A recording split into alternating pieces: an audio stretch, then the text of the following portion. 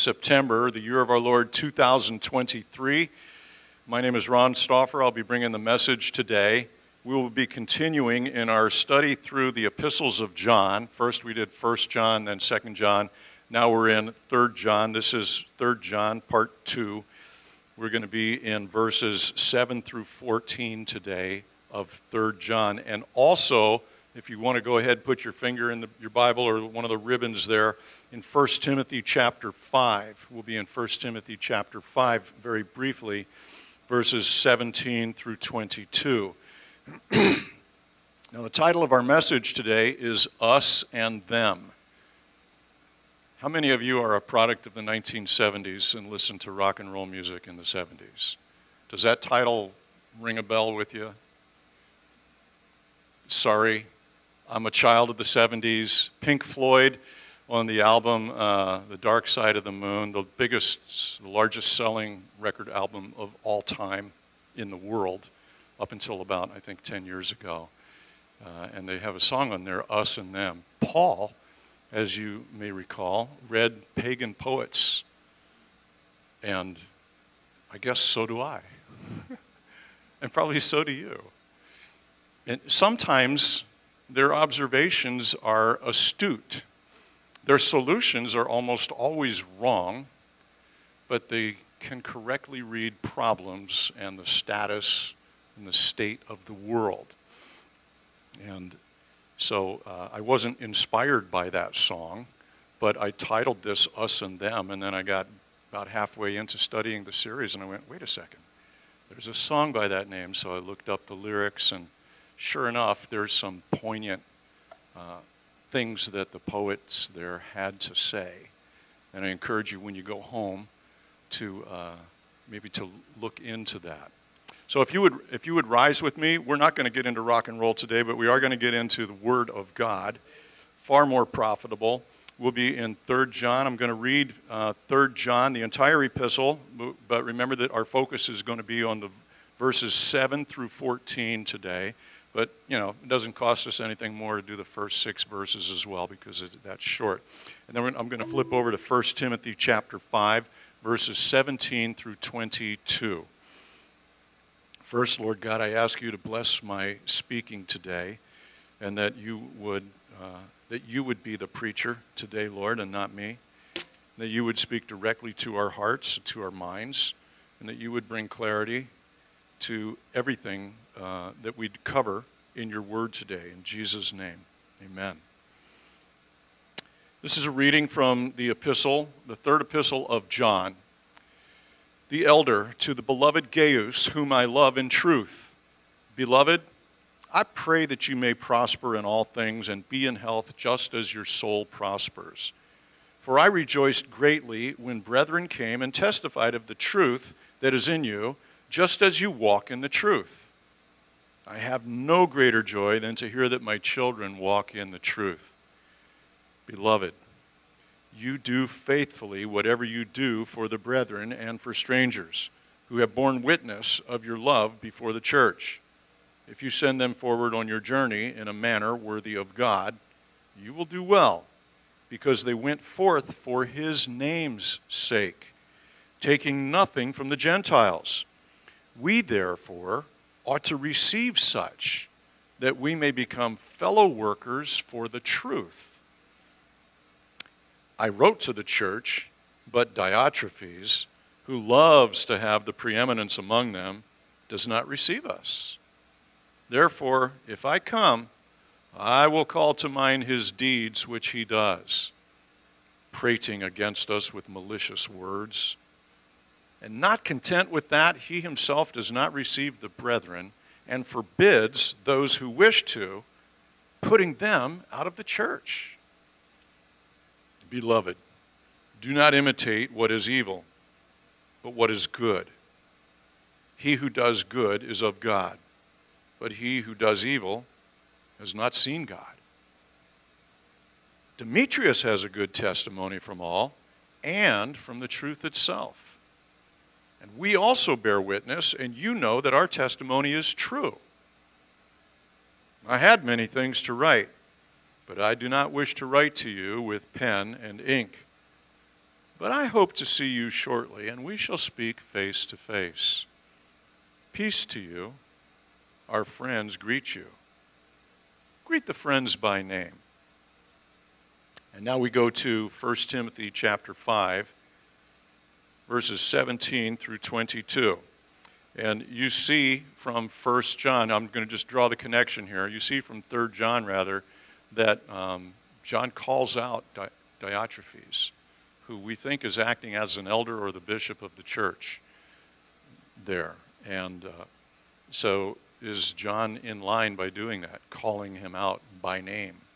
Well, Paul tells us and teaches us here in 1 Timothy how to handle elders, bishops, pastors who are detriment to the church, who are harming the church. He says in 1 Timothy 5:17, "Let the elders who rule well be counted worthy of double honor, especially those who labor in the word and doctrine. For the scripture says, 'You shall not muzzle an ox while it treads out the grain,' and the laborer is worthy of his wages.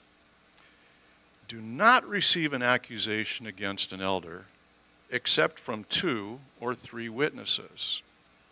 Those who are sinning, rebuke in the presence of all, that the rest also may fear. I charge you before God and the Lord Jesus Christ and the elect angels that you observe these things without prejudice, doing nothing with partiality. Do not lay hands on anyone hastily, nor share in other people's sins. Keep yourselves pure." Lord God, I pray that you would teach us from this, that you would give us a sober spirit about our conduct in the household of God, in the family of God, and also, Lord, that you would continue to call to accountability pastors, bishops, teachers, elders, those in leadership in the church, Lord, and that your name would not be besmirched by the behavior of the leaders in the churches, but that they would honor you always, Lord. Wherever you choose to use us to accomplish your will in this endeavor, Lord, God, we say that we are willing. In Jesus' name we pray. Amen. Amen. Thanks. Please have a seat. Well, harsh words from Paul to Timothy, considering that he sent Timothy out to appoint elders in every city. And he draws Timothy's attention to, so that Timothy can teach it, he draws Timothy's attention to the fact that, you know the old saying, good help is hard to find? Well, good elders are hard to find. I ran the numbers on that one time, and it just was boggled. You know, good pastors are hard to find. Good Bible teachers are hard to find. And there's in several places in the New Testament, there's a list of qualifications just to even be able to walk in the door as an elder, a teacher, a pastor, a bishop. And then, on top of all that, if you meet those requirements, the scripture then says, and he must be able to teach. And that's where so many fall down. But it's also the same in reverse. There are those who are able to teach who have no business getting in the pulpit. They have no business opening the scriptures and expounding upon the scriptures to other people, though they be loquacious, though they be eloquent in speech, even if they are accurate in their exegesis, in their exposition of God's word. It's still a package deal. God chooses not just the words, but the man and the woman. You're going to have a ladies' Bible study this morning. And it's important that those who lead that study be ladies of integrity and be living a life which is not dishonorable to God. And this is how we choose and support those who teach. He said in 1 Timothy 5:17, "Let the elders who rule well be counted worthy of double honor." He's actually talking about money there, saying it's a worthwhile thing to pay your elders so that they don't starve, so that they can have a wife and children. And especially those who labor in the word and doctrine. It's a job. It's actually a job. If you've ever presented a message and you spent 25, 26, 30 hours on it's a job. But what a privilege. What a privilege of a job it is. Can you imagine getting paid to bury yourself in God's word? Like people would support you to do that and say, like, look, we'll take care of the groceries. You bury yourself in God's word and you feed me with God's word. What an honor. What an honor that is. For the scripture says, you shall not muzzle an ox while it treads out the grain. And the laborer is worthy of his wages. And in your Bible, you may see that that's in red. It's actually quoting Jesus Christ. Do not receive an accusation against an elder except from 2 or 3 witnesses. This is to prevent, obviously, this is to prevent power plays and gossip and those things that would tear down the ministry of teaching in the church. You realize that anybody who occupies a pulpit or occupies a lectern of teaching the scriptures, you might as well just paint a big bullseye target on their chest and another one on their back to make it easier. There's a coffee mug I have at home. It's one of my favorite coffee mugs. And again, as a child of the 70s, my favorite cartoon was The Far Side. Do you remember Gary Larson in The Far Side? And there are these 2 deer out in the woods, and they're standing up on their hind legs like Far Side characters would do, and they're sipping coffee, and as deer do. And one of them has a target on his chest, and the other one says, "Bummer of a birthmark, Hal." I think that's funny. But it's not funny if you're the teacher, because yeah, you get a target. You get a target on your chest, and Satan is trying to take you out. He's trying to take you down. How's he going to do that? He's going to attack anywhere that he can find an opportunity. He'll attack reputation. He'll attack your family, those people that you love, so that you're distracted. It goes on and on and on.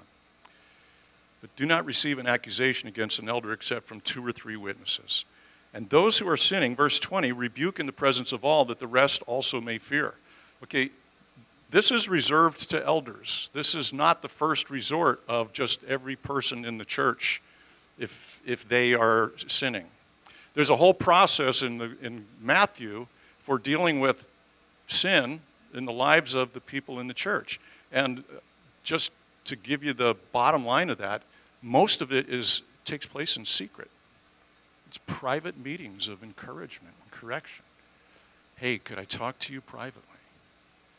There's this thing that I'm concerned about, and could we talk about that? It's not so with pastors.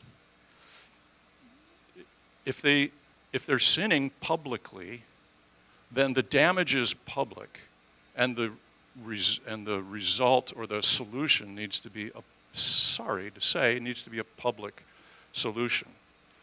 Paul is going to bring that public admonishment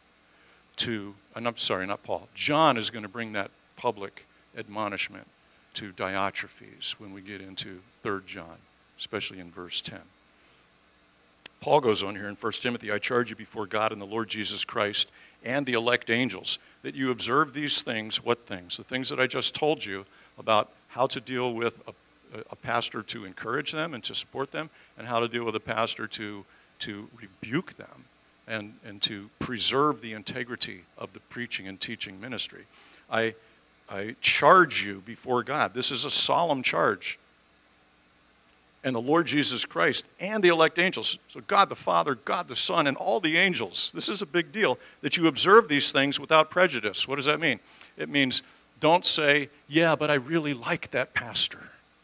Let's just downplay this. Let's sweep this one under the rug. I mean, everybody deserves a second chance, right? We don't get to rationalize those who behave corruptly, who would be in church leadership. We don't get to say, yeah, but I like him. Do not lay hands on anyone hastily. In other words, don't give the blessing of leadership to any person in the church without first vetting them or knowing that they have been vetted by others.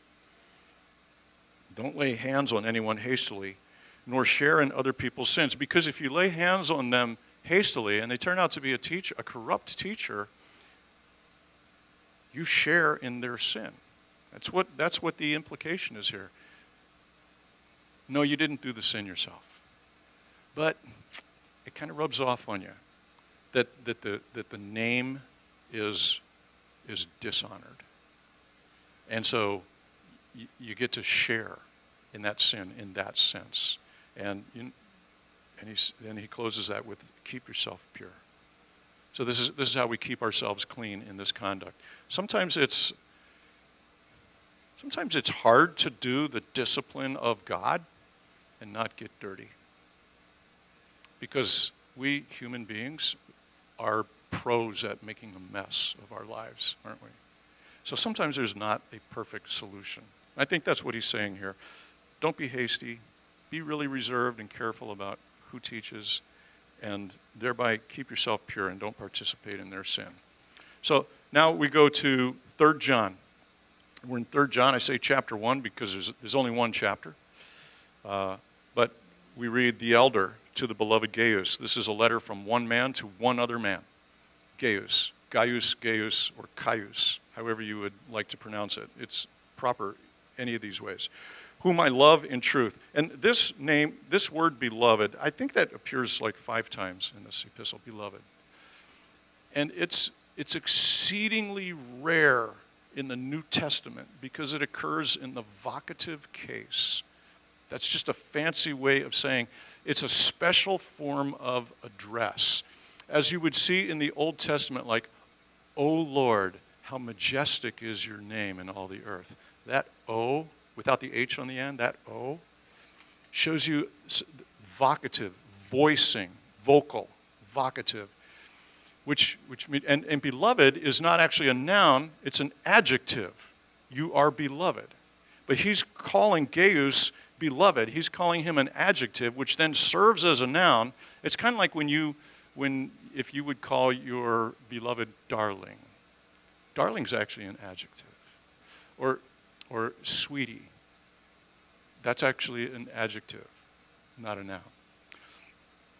This is a very intimate, very loving form of address from one man to another. Beloved. It has this implication of, I respect you so much. I love you so much. You're a part of this group that I identify with. You're with me, beloved Gaius, whom I love in truth. Beloved, I pray that you may prosper. We talked about this prayer of he says, that you may prosper, that you may be on a good path, is what that literally means. In all things, not just in health and just as your soul prospers, but in all things. And we talked about what is it proper to pray for another person. And yes, we should pray for their soul, for the well-being of their soul, and we always pray for health, that we may be effective in ministry and not hindered in our ministry because of our health. But it is also proper and good to pray that their relationships would be healthy and would be good. And that they would have a job so they can support their family. And that they would prosper in what it is that they put their hand to. And that they would be good fathers and good mothers, good sons and daughters, effective teachers and ministers. And that they, in addition to the fact, Lord, heal their diseases. And so we pray, not just me, not just the pastor, but everybody prays. We should pray for each other for our total well-being. I go to verse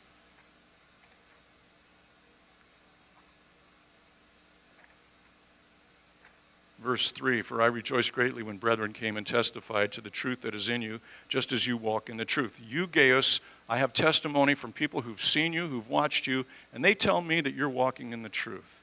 And I have no greater joy than to hear that my children walk in the truth. You, Gaius, are one of my children. I have no greater joy than to hear that you are walking in the truth. These people bring a good report to me. And in the truth, beloved, again, beloved, there's that intimate form of address. You do faithfully whatever you do for the brethren, and you do it for strangers too. The strangers here are ministers who are making the rounds and coming in and teaching. He's being hospitable to them. He's showing them the mercies, the tender mercies of God. Verse 6, to strangers who have borne witness of your love before the church, if you send them forward on their journey in a manner worthy of God, you will do well. Not only will he do well, but he will share in their blessing. Verse 7, because they went forth for his name's sake, taking nothing from the Gentiles. And here's where we pick up with our message today. They went forth for his name's sake. Your scripture may, depending on the translation, be slightly different than that. Because the word his and sake, it doesn't appear in the Greek. It's not there. So we talked before about the difference between translation and interpretation. Translation is when you translate the words. Interpretation is when you give the meaning. Like, what does it mean? Well, the words are, on behalf of the name, they went forth. The name. Not his name's sake, but the name. That's a fascinating concept. It has not been used heretofore in the New Testament that I'm aware of. On behalf of the name. What is that name? Obviously, it's the name of Jesus Christ. But now the name is personified. It takes on the characteristics of a personality, of a person. The name. Now we are working for the name. It's bigger even than the ministry of Jesus on earth. The name continues after his death, resurrection, and ascension. The name goes on. What is that thing that you receive at birth and stays with you throughout eternity in heaven? Your name. You get your soul at conception. You get your name at birth, and it stays with you. The name lives on. What is the name? It's the name Jesus Christ of Nazareth. We take on that name too. Christian. Little Christ. That's what we are. We're a part of the name. We're a part of something so much bigger than ourselves. Jesus isn't here anymore. But he sent a comforter. And we carry the name. If you have children, this is one aspect of your immortality. Let me get ancient Jewish on you here a little bit. Part of their idea of the afterlife was that you live on in your children after you die. I think it's true. Because they are literally a piece of you and a piece of your spouse joined together, and then from that arises a whole new person with a new soul. You get to when you reproduce, you get to participate with God in the creation of a person. It takes three to make a human being: a mother, a father, and God. On behalf of the name, these strangers went forth, and they took nothing from the Gentiles. They took, this word Gentiles here means they took nothing from the unbelievers. They didn't beg for their sustenance from people who don't carry that obligation of family. You know that in our society, the obligation that each one of us has, the primary obligation, of course, is to God. But then we are born into an obligation that we did not choose, an obligation to our blood kin. You may not like your little brother, but he's blood. He's your blood. You may not like your in-laws, but through your spouse, they're blood. And we have an obligation to help to care for them. The Gentiles, the unbelievers, are under no obligation to care for the ministers of the gospel. That's not their obligation, and we ought not to put that upon them. And that's what he's saying here, saying that you, Gaius, support the strangers. You've shown them hospitality. You've sent them on their way with their sustenance. I don't know if you put coins in their purse or what it was. You sent them on their way for his name's sake and took nothing from the Gentiles to accomplish it. And what is this name? There's power in this name. We read in John chapter 14, verses 12 through 14, most assuredly, I, that is Jesus, I say to you, he who believes in me, the works that I do, he will do also. And greater works than these he will do, because I go to my Father. And whatever you ask in my name, that I will do, that the Father may be glorified in the Son. If you ask anything in my name, I will do it. And then Jesus sends out 70 disciples. He sends them out 2 by 2. He sends them out without a staff, without a purse, without extra sandals, and says, like, just rely on the hospitality wherever you go and go minister, and then let's all meet back here and let's talk about it.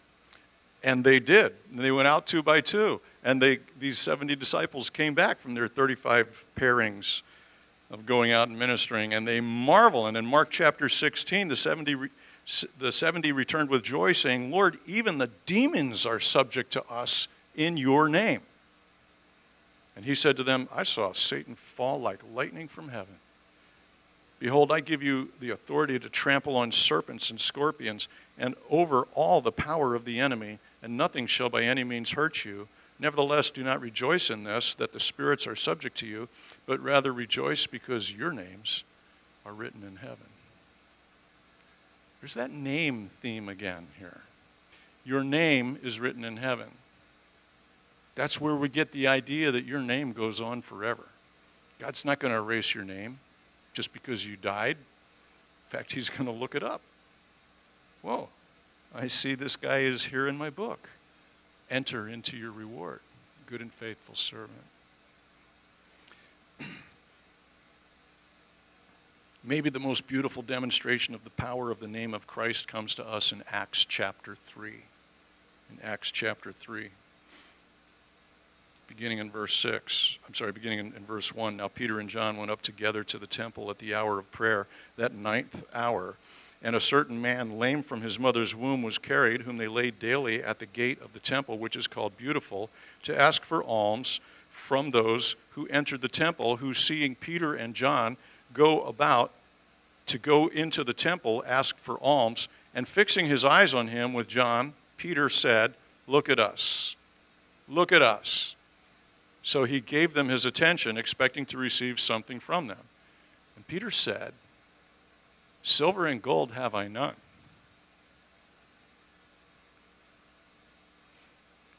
But such as I have, I give to you. In the name of Jesus Christ of Nazareth, rise up and walk. Walk. And he took him by the right hand and lifted him up, and immediately his feet and ankle bones received strength. So he, leaping up, stood and walked and entered the temple with them, walking, leaping, and praising God. Hallelujah. And all the people saw him walking and praising God, and then they knew that it was he who sat begging for alms at the beautiful gate of the temple, and they were filled with wonder and amazement at what had happened to him. And of course, everyone rejoiced from there, right? No, that would be too simple. Some people got angry at that. And they challenged Peter and John. Peter and John go on to say, in his name, through faith in his name, has made this man strong, whom you see and know. Yes, the faith which comes through him has given him this perfect soundness in the presence of you all. He was made well by his name, in his name, through his name. The Jewish authorities go on, and this is a big scandal, and it's a big hoopla going on. And in chapter 4, it came to pass on the next day that their rulers, the elders and the scribes, as well as Annas the high priest, Caiaphas, John and Alexander, and as many as were of the family of the high priest, that's not our John, that's a different John there, were gathered together at Jerusalem. And when they had set them in the midst, they Set them who? The apostles. They asked, by what power or by what name have you done this? See, they recognize the power in the name. By what name have you done this? And Peter, filled with the Holy Spirit, said to them, rulers of the people and elders of Israel, if we this day are judged for a good deed done to a helpless man, by what means he has been made well, let it be known to you all. Like you asked the question, are you ready for the answer? I'm going to give you the answer. Are you listening now? Wait for it. Wait for it. And to all the people of Israel, that by the name of Jesus Christ of Nazareth, whom you crucified, whom God raised from the dead, by him this man stands before you here whole. This is the stone that the builders rejected, which has become the chief cornerstone. And then, not content with that admonishment, they go on. Not just who got healed here, but he goes on to say, nor is there salvation in any other. For there is no other name under heaven given among men by which we must be saved. The most offensive statement in all of Scripture. There's one name which will save you. It's not Buddha.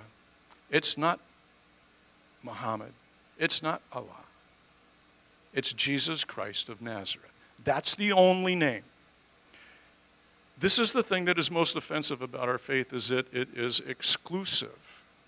God excludes those who will not bow the knee to Jesus Christ and call upon the name. Verse 8, we therefore ought to receive such who? Those strangers that you sent out with your blessing and support. We also ought to receive them, that we may become fellow workers for the truth. We talked a little bit about this last week. When you support the workers for the truth, no matter who they are, you participate in their ministry. It is credited to you in heaven as, yes, you partnered in that ministry. You know, the way that Paul and Silas would partner. The way that John and Peter would partner.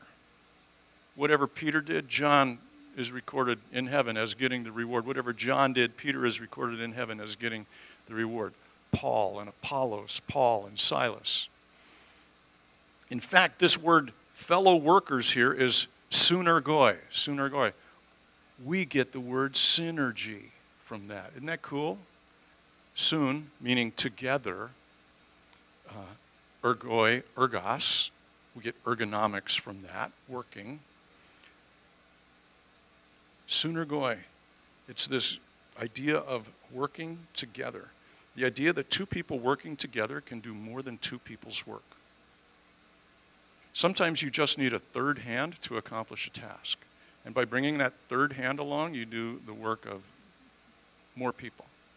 I do some construction, and I can tell you that I can climb up a ladder all by myself with a 2x8 plank that's 8 feet long, and I can walk on rafters, and I can carry it around up on the roof and looking like a balancing act up there, and I can nail it in. But give me a 16-foot long plank, and I need help. Because if I go up on that roof, balancing along on a 2x rafter up there, with a 16-footer in my arms, I may just fall over and become injured.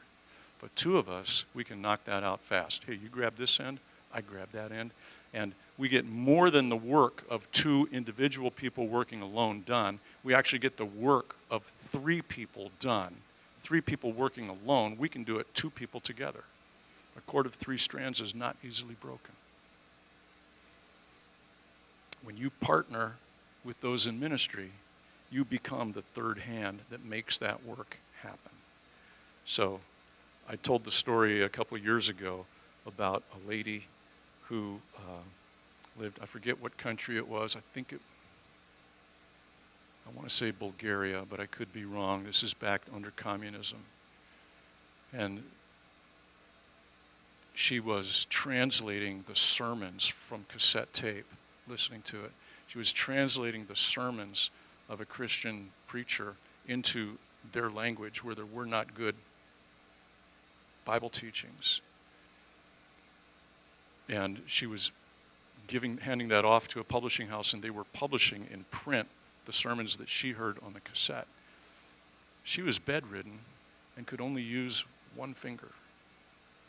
And she plinked it all out on a typewriter with one finger. Like that. Sermon after sermon. Anybody who participated with her and supported her in that shared in her reward. She shared in the reward of the preacher. We don't know her name. Verse 9, I wrote to the church, but Diotrephes, who loves to have the preeminence among them, does not receive us. We don't know who this Diotrephes is. It's a Greek name.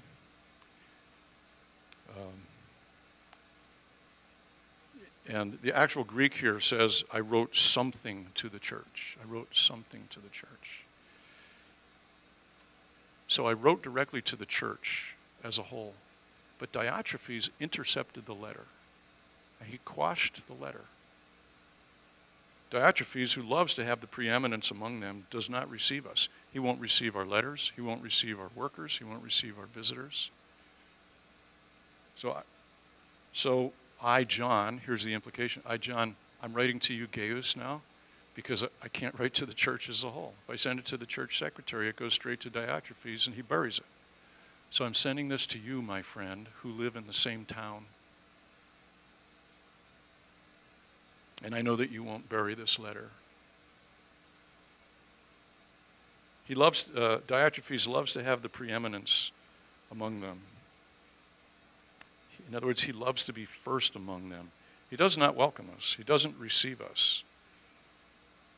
He loves to be first. How does he do that? Where did he get this power to put himself in over the church, and that he can, we'll read in the next verse, he can put people out of the church? How does that happen? He's just one guy. Well, how does it happen in any church? Just one guy. Where does this power come from? It's not from the Holy Spirit. It comes because we give that power.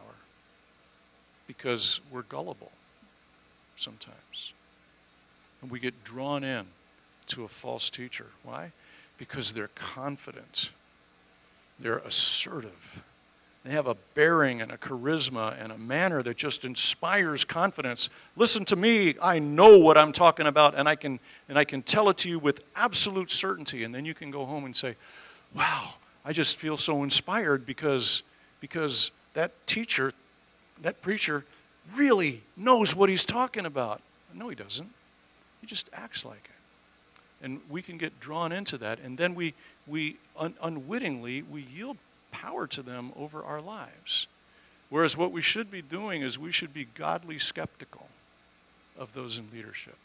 Don't give them too much leash. Don't give preachers like me so much weight with our words that you put it right up there with the Word of God and with the revelation from the Holy Spirit. I'm just a commentator. I'm just a teacher. This is not a high and lofty role. I get to study and teach things. Other Bible teachers get to study and teach things. But you need to go home and compare it to the Scriptures and see whether it's true. And if it's not, you need to call it out. Call it out. Diotrephes got this power because the people gave him the power. And he probably had a group of cronies, a group of people who also stood with him in this and supported him blindly in whatever he did. And this is a recipe for a cult. This is how cults happen. Blind allegiance, blind obedience to a teacher. I'm gonna share something from my own life. Not that I did, but that happened. I haven't been a pastor that long. I've been a pastor for 9 years. Before this, I was, businessman and construction manager and in law enforcement and some other things. And so we moved to this state about 10 years ago, and we joined this church, Calvary Chapel of Leesburg, and we were in the pews and worshiping and everything. There was a pastor and all. And then that pastor decided he wanted to sell his business and move on to another city. A good, godly man. I love that man still to this day. And I hold him in very, very high regard. But the story is not about him. The story is about this. My first Sunday in the pulpit as the pastor of this church, 9 years ago, I had the sad duty to explain to the congregation what had happened the previous Friday. That a pastor in our movement over a church with about 24,000 members had been found out in living a double life and was brought under church discipline. And his pulpit was taken away from him then. And several people in the church, this church, had lived and benefited and prospered under that teacher's ministry for years. And I've gone back and listened to some of his messages, and they were spot on. Good teaching. I got no explanation for how this happens, but it happens. And the church reacted the right way, I think. They took down the teachings off the internet. They said, we're not going to talk to the press about this. And this is a discussion within the Church of God. We're dealing with it. And they dealt with it. They removed him from influence. They removed him from leadership. And they tried to help him privately with counseling and support, things like that. That was good. They did those things right. But it's a shame that it got to such a stage. And I heard another pastor sometime later kind of explain it this way. I paraphrase. He said, when people revere a pastor like a rock star, and you treat him like a rock star, and you pay him like a rock star, pretty soon he starts thinking he's a rock star. And then he acts like a rock star. And don't be surprised then when he falls like a rock star. So maybe some people there kind of shared in his downfall by giving him too much adulation, by giving him too much unskeptical affirmation. Always run the teachings that you hear by the Word of God and the Holy Spirit in prayer all the time. We raised 9 children in our family. And we took this teaching that I'm bringing to you to heart, in that we never, ever regarded the church as the primary means of transmitting the Bible to our children. That job belongs to the parents.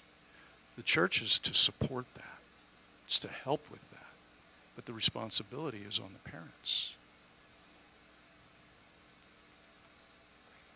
Verse 10. Therefore, if I come, I will call to mind his deeds, that is Diotrephes' deeds, which he does, prating against us. What an old-fashioned word, prating. Prating against us with malicious words, and not content with that, he himself does not receive the brethren, and forbids those who wish to, putting them out of the church. Now, we just got done with the second epistle of John.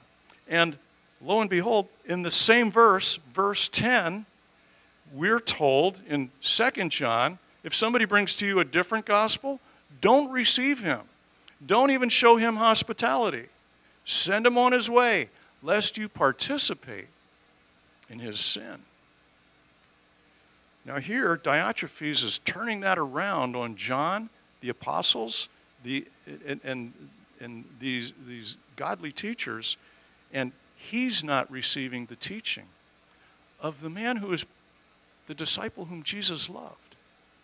Probably the last living apostle at this point.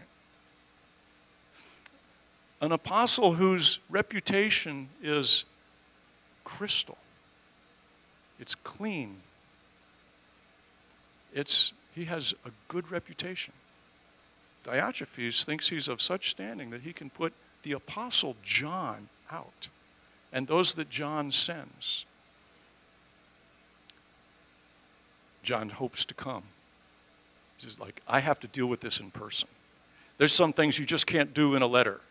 So if I come, he's hoping here, but then he's going to go on to explain that he's pretty sure he's coming. If I come, I will call to mind his deeds, with which he does.